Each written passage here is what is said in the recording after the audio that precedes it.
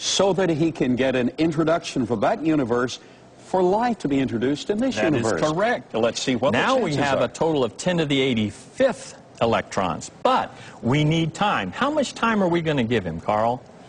They say in evolution that the age of the universe is approximately 5 times 10 to the 17th seconds. Let's give him 20 times that amount of time. Okay, let's talk in his favor. We now have 10 to the 19th seconds, and we're going to take these electrons, and in these electrons, we're going to consider each one a laboratory that can do 1 billion trials a second of trying to put these sugars and amino acids together. So in this amount of time, with this amount of electrons, we can now do 10 to the 113th trials per second. In a second. Oh, I like the fact that you're giving the naturalist, the evolutionist. I used to be an evolutionist. I like the fact that you're giving him the benefit of the doubt. So once again, let's make this clear to the audience. Let's make each of these electrons equivalent to a laboratory.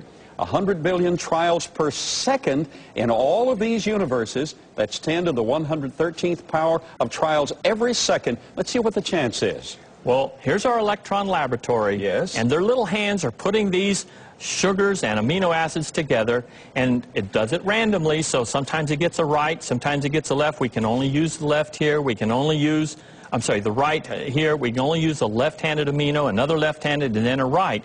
When it makes a mistake, it just simply starts over, but we have lots of laboratories starting over. Oh, yes. We can take off. Yes. Then, the probability that we can form this one 5-sentence paragraph is 10 to the 113th divided by 10 to the 120th, or 1 chance in 10 million to form a 100-rung paragraph. Just a single paragraph. Of 100 rungs. And what we're really needing is 1,000 complete book volumes, each associated and interrelated with the other. All right, let's start this 1 in 10 million. You see, entropy, second law of thermodynamics, wrecked our gold coin. So we had to go back to a silver coin. Let's start over with another probability chance.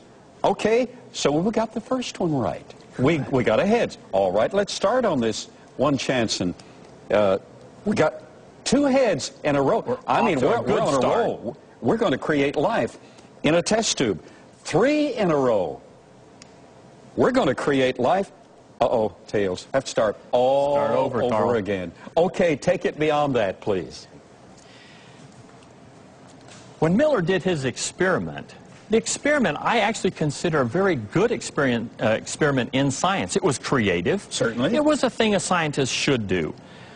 What we find, though, is how this experiment is then carried in the textbooks. And here's where we find some of the poorest science.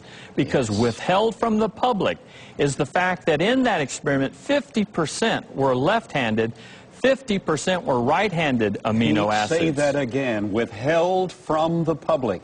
And now there's a move to withhold that from the students studying science. That's right. Take it from there, please. What we call that is selective scientific withholding of data. Yes. It's censorship, of its ugliest form. And this is what happens in this experiment. When you look at textbooks, you never find the word chirality. You never find it. You never see them talk about right-handedness and left-handedness. These are simple facts of science that chemists know about, but they withhold that from the public, and they want to continue to do that. And chirality, again, has to do with this left-handedness or right-handedness, but it is held, again, not only from the public, has been withheld from the very experiments in the 1950s to the current instruction. Now, we have only moments left. Would you tell us the minimal requirement for a cell?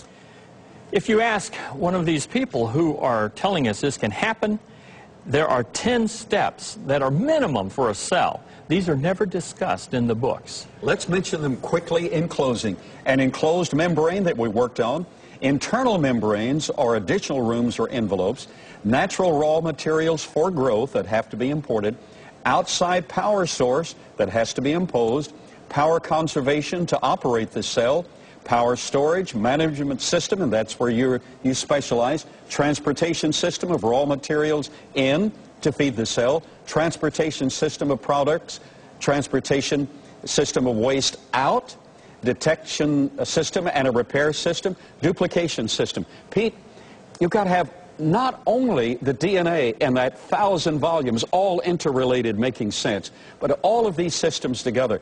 Well, what are the chances that that could occur? Absolutely nil. We would go as far to say as 0. 0. Now, in closing the program, let's step back to what is not only probable, but scientifically mandated. These living systems require a creator.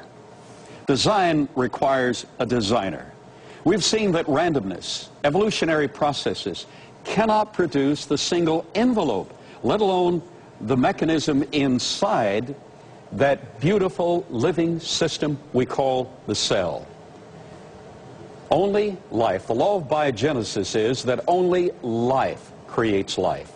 We have here a symbol of the earth and all its systems, and the supporting cast, the orchestration of the entire universe, with 7 shells or envelopes of galaxies and stars feeding information.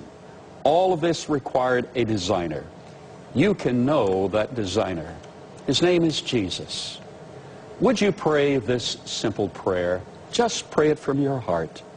Lord Jesus, thank you for creating the universe and the world, and in time, creating me. Thank you for dying for me. I'm a sinner. I need you. Thank you for rising from the dead after your burial.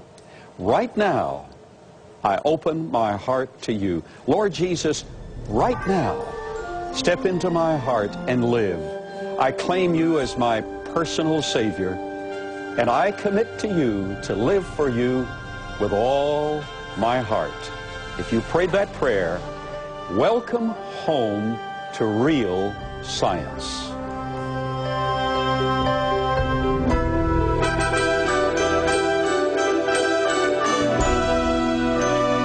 Creation in the 21st Century has been sponsored by Trinity Broadcasting Network, and only with your love gift of support can this program stay on the air. So write to Creation in the 21st Century, P.O. Box A, Santa Ana, California, 92711. Creation in the 21st Century is a unique program on TBN combining biblical knowledge with scientific verification. Much of the information that I use on the program is available. Contact us. Just write Creation Evidence Museum, P.O. Box 309, Glen Rose, Texas 76043, or call us at 254-897-3200. We look forward to hearing from you today.